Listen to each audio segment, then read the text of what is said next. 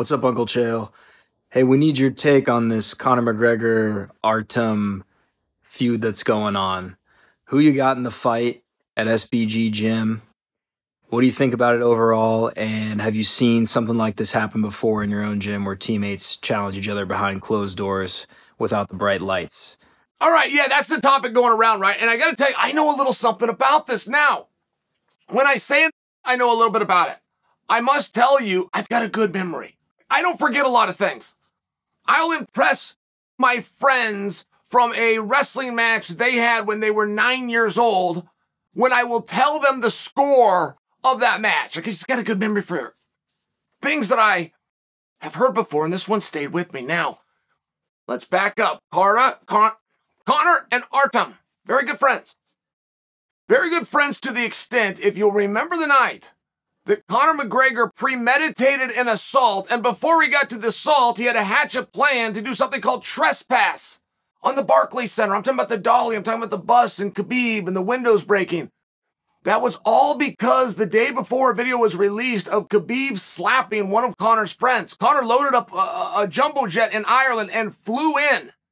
He was so loyal to his friend who was slapped. That was Artem. Which, by the way, I don't love to tell a story like that. That's the way the story is told. I don't think Khabib slapped him. I think Khabib said hello to him. I think that Khabib used his hand and said hello. Some people do that, right? And you want to know what the difference is? It's not the contact. It's how long you leave the hand there. A slap's instant, but the removal of the slap is instant. Khabib put his hand here, but he kept it there. He was looking him in the eye like he was trying to talk to him, like he grabbed him and was trying to talk to him. That's different. In my opinion, it is not a slap if it stays there, at any rate. That was Artem. So we just know Artem and Conor are tight, right? Okay. Fast forward the tape. And this is going to take you to about a year ago. And when I do this little about dance, I will tell you COVID has thrown me off.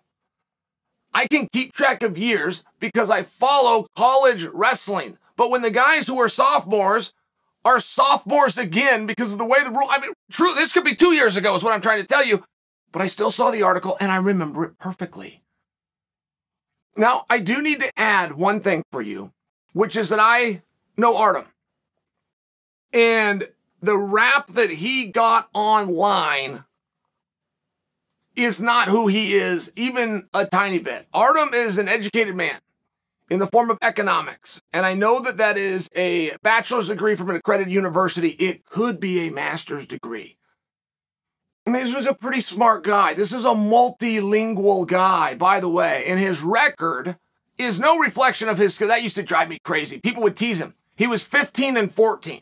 Or he was 14 and 15. And people would tease him. You go look at the people he fought, including the matches he lost and how competitive those matches were. So I'm just sharing a little bit other side of Artem.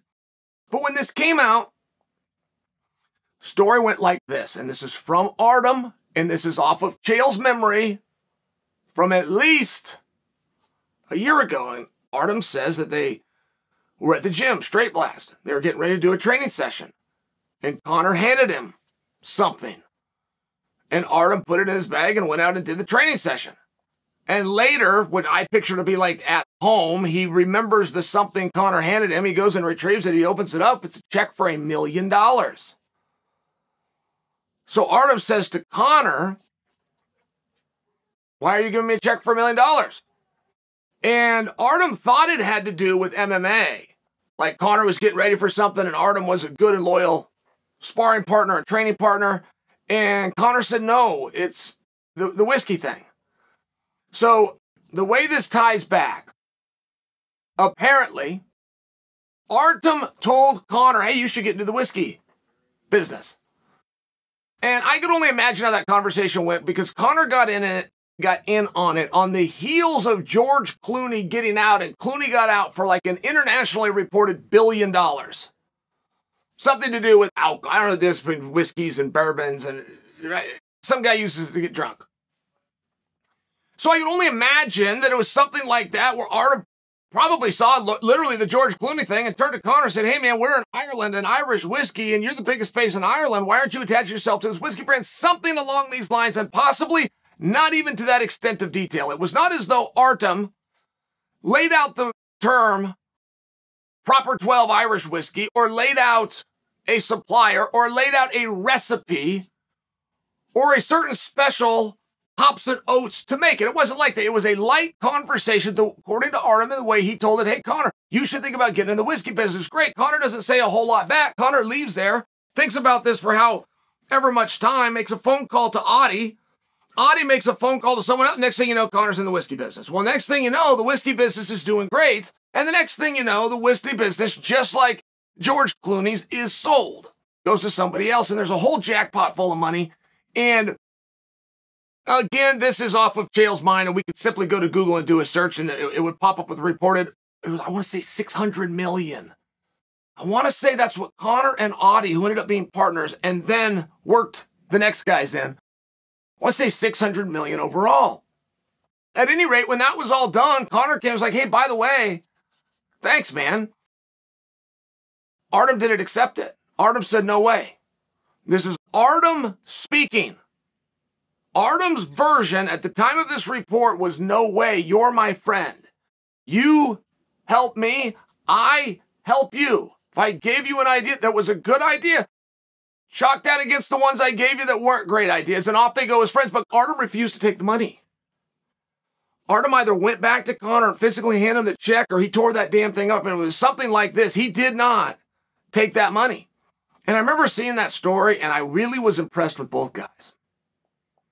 One guy's opinion, right? Me, the reader of the article. I remember being so impressed with both guys. And then you follow that rule, put yourself in their shoes. Is that what you would have done? I like to believe, sincerely, if I was in Conor's shoes, that I would have done that. I do not with sincerity believe if I was in Artem's shoes, I would have done that. I mean, that was a big belief of my father. My father used to teach that to my sister. It's easy to give a gift. Easy to give a gift. Sometimes it's hard to accept a gift. You have to know how to accept. If somebody gives you something, you must know how to accept it. How to be gracious, to be appreciative, whether it's the gift you wanted or it's not. You must know how to accept a gift. And that's before you get to the side of greed. My goodness, $1 million? Thank you, Conor. All right. But that's where tempers were back when this article came to my attention the first time in what I'm disclosing to be a year. All right. Well, that's not where we are anymore. Artem has said, hey, man, I gave you that idea. That germinated with me. None of this happened without me. I germinated this. I am the cause of it. And he's gone back and he's valued the cause of an idea to be worth 5%. And I trust, as Artem, being an intelligent guy, and I'm suspecting that somebody else threw their arms around him and helped to convince him of Conor's wrongdoing, also looked into it and thought the scheduled amount, should you get to a jury for the jurisdiction they're in, is 5%. So this is where we go. So he hasn't made a demand, at least not publicly, of, say, $30 million. I'm saying 5%. I'm also the one that's saying $600 million. But he wants 5% of whatever it was, and he's decided that's a lot more than $1 million. Great. This is where we are now. From a legal standpoint, this does get complicated. It truly does get complicated, because I think the majority of you are going to see it the exact same way I saw it, which is, wow, Conor, that was a cool move, man. That was a cool move to bring your buddy $1 million. The attorneys of Artem can use that very check, and they can put a very different interpretation, which is, Conor knew legally he owes you something. And he also knows that you have 3 years to make that demand. So if he could come in and get you to accept $1 million, he's getting you to admit and accept that you were owed $1 million. That is one way that somebody could look at the check. Now, Conor's team could come in very quickly and say, wait just a sec, forget about your 5%. We had a bargain. We had a straight up bargain of $1 million, and my client paid in full, or at least he tried to, right? Like that check that was written is going to be one of the most massive pieces of evidence, and you're going to have 2 different opinions about that check. And that ultimately is what you're going to take before the 12 people not smart enough to get out of jury duty. Was that check meant to be a very ungenerous payoff? Or was that check meant to be a payment in full based on a verbal bargain of no witnesses and no writing that two people had? It's an interesting question. So how does Conor respond to this? Does he calmly say anything that I just said? No. No, Conor publicly went out and tweeted and told Artem to meet me at Straight Blast Gym. We're going to fight it out tonight. We're going to fight for that whole damn lot of it. Every penny you think you're owed is on the line. Just come down here and win this fight. But on the other side of it, if I whip your ass, don't ever bring this up again.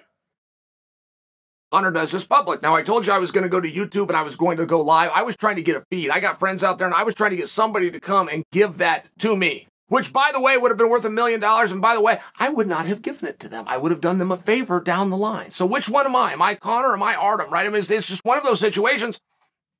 I don't want it to happen. I really don't want it to happen. And there's some extremely tough spots and there's some extremely glossing over by me because I wasn't there. I have no way to know the actual detail. In my mind, right, the way I told you the story, these are two guys getting ready to spar and Artem just mentions this. You should get in the whiskey business, right? That in my mind.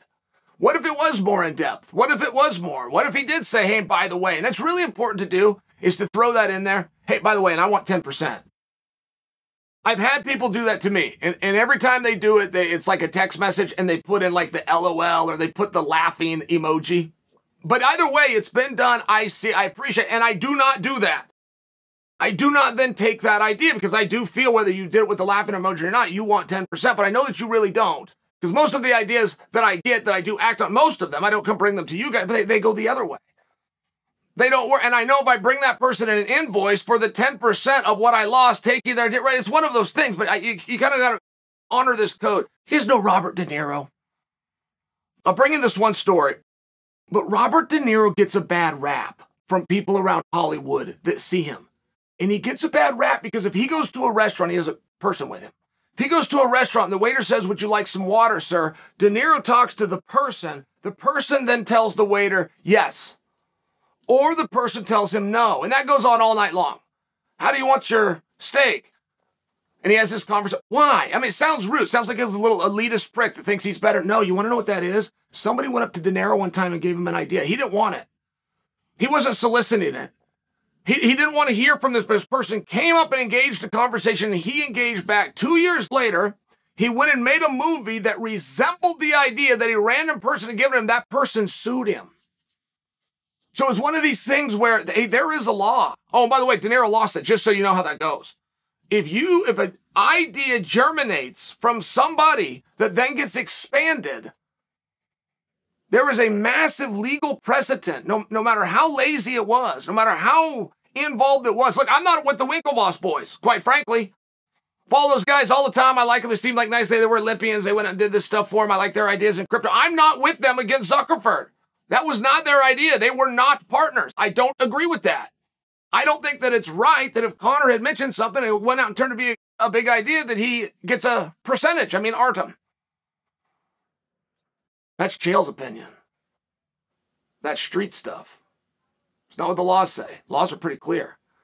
And the laws go a little bit further in every single civilized nation in the world, of which Ireland is. You cannot intimidate a witness. If you intimidate a witness, you are going to have damages times 3. Conor has now challenged the witness to a fight. There's no lawyer in the world worth their salt that's going to go, well, they're just boys. They're just jaha, you know, MMA guys will be MMA guys. No, they're not. He is now making a claim, and he has now been threatened by a multiple-time world champion publicly.